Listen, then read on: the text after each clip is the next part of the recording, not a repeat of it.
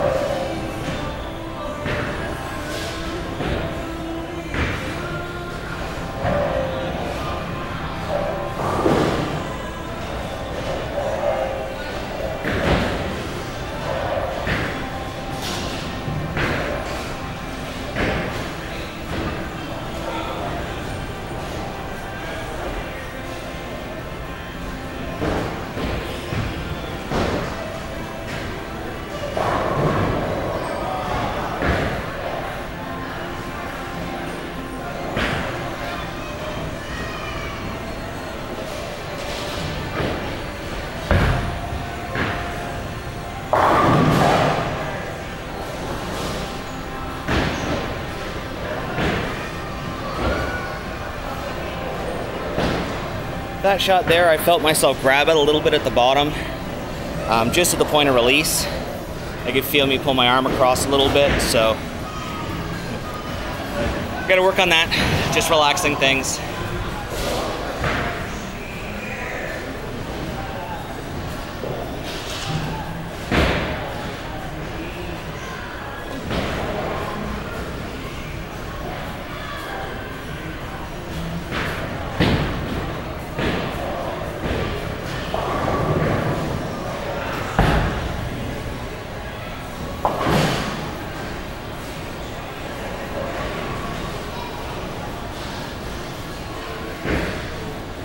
Okay, I'm gonna try switching over to the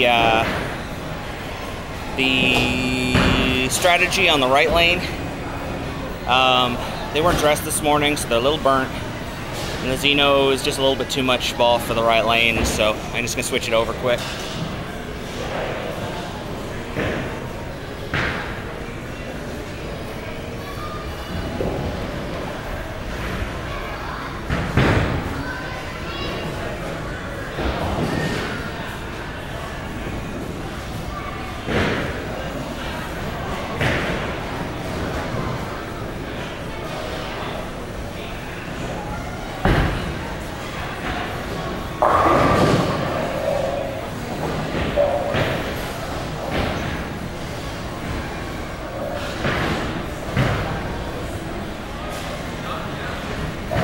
I think you can see I forced that one at the top of my swing a little bit, threw my balance off.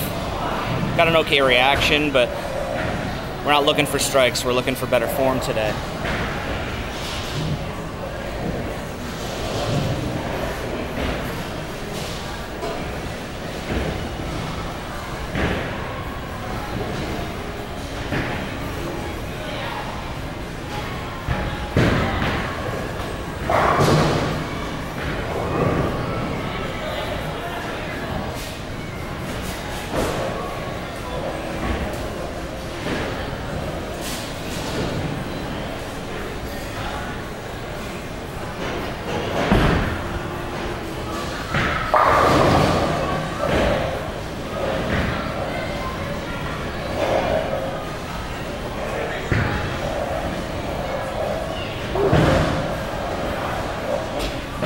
It's as humid as a swimming pool over here.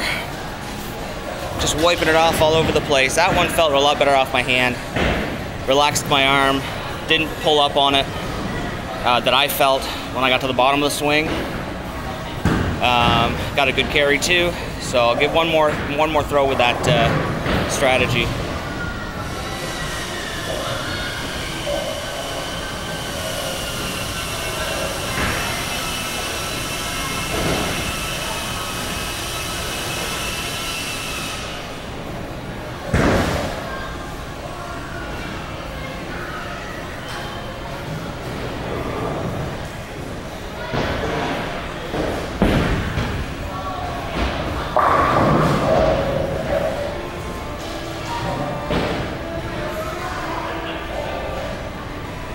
Yeah, that one felt really good.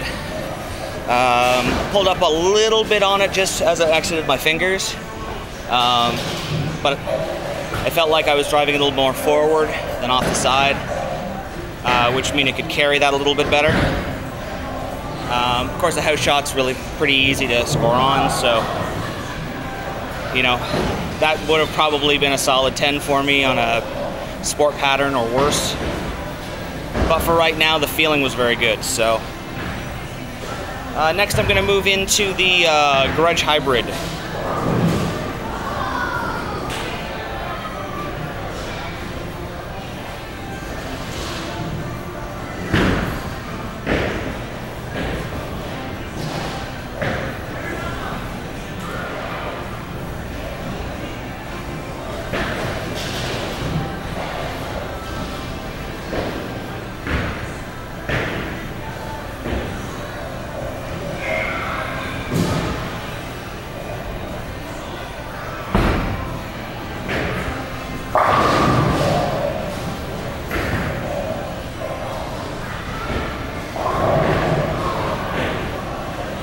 I really like the shape of that layout with that cover stock. Cover stock being 60 to 70% of the actual motion of the ball. I like the way that one stays really clean in the front for me, but it's very, very strong at the break point. I'm a little more relaxed throwing it because I know no matter how hard I throw it, it can come back from just about anywhere. So I'm a fan of it.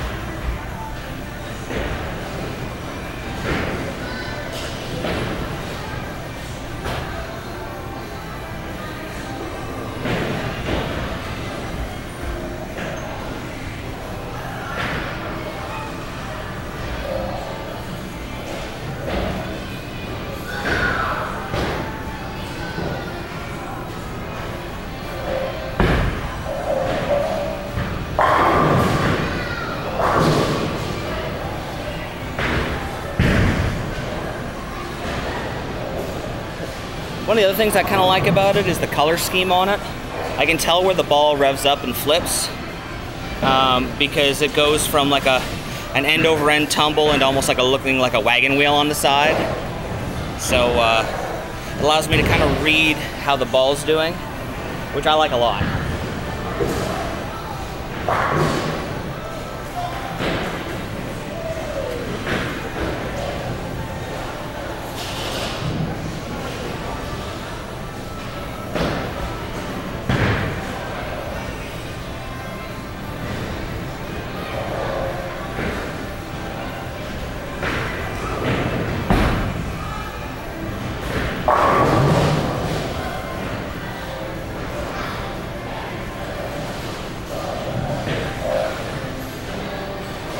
Now the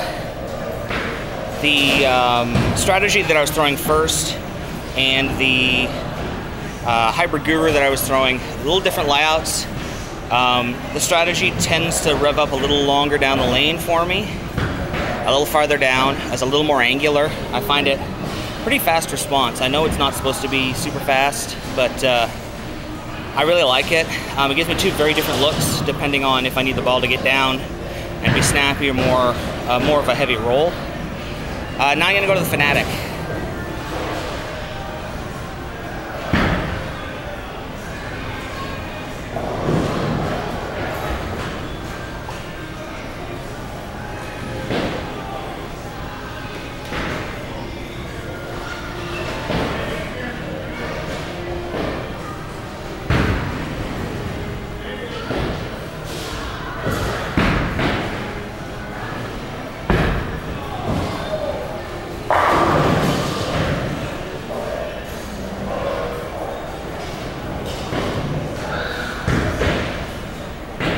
Fanatic, high RG Pearl. Definitely find it very angular down lane. That's why we drilled it the way we did, so we could take advantage of that eye block and really get it to finish hard. It's kind of my game 3 ball when we do a 4-game sport league. The first 2 I'll use something strong but low flare to kind of control the lane. Once I have something burned up, I go to something high RG to get through the heads, bounce it off the dry down lane, and hook it around.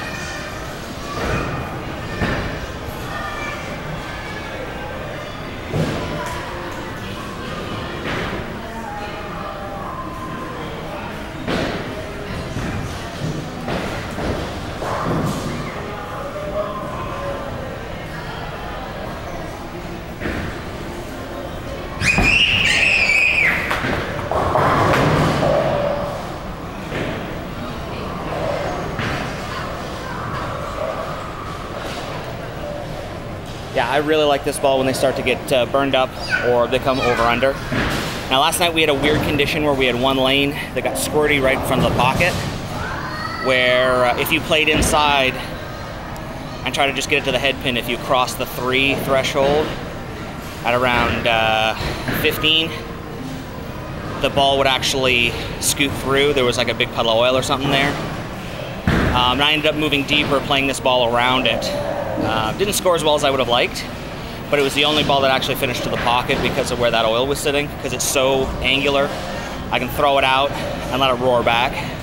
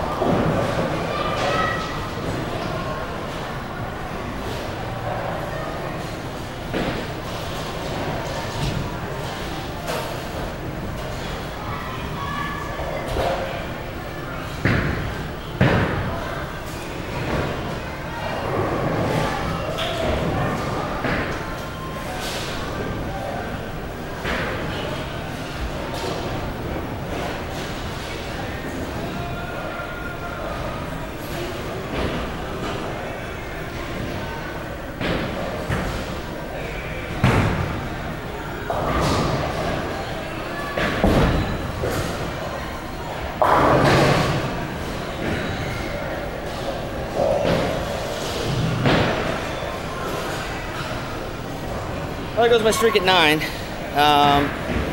But that was just a terrible shot. I got it inside on my arm a little bit, got around the side of it, lofted it. I did a lot of things wrong there. Got lucky to get back to the pocket. That was a house shot hit. So I'm gonna throw one more with this, then I'll throw a couple with the BTU.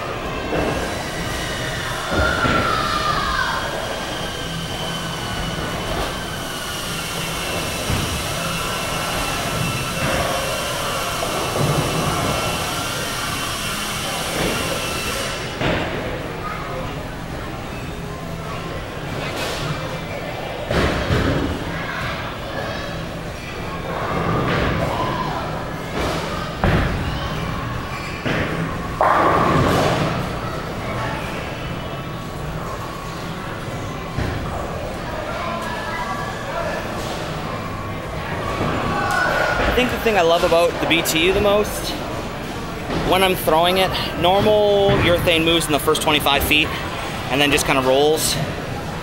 Your hybrid urethane, like a pitch black or a pitch blue, gets a little bit farther down but still has a very round shape.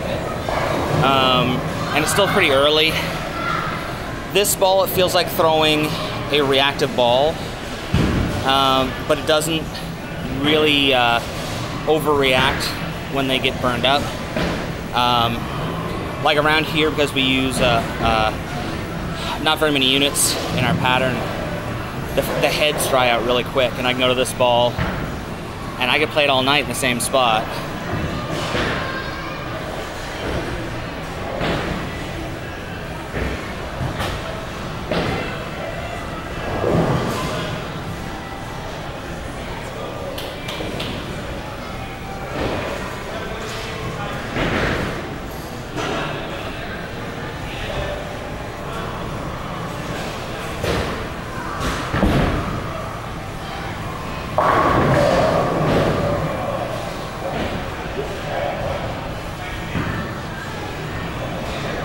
That, my friends, was an awful shot. Turned my hand rather than letting it roll off. I was another house shot hit. Lucky to just leave 4-pin.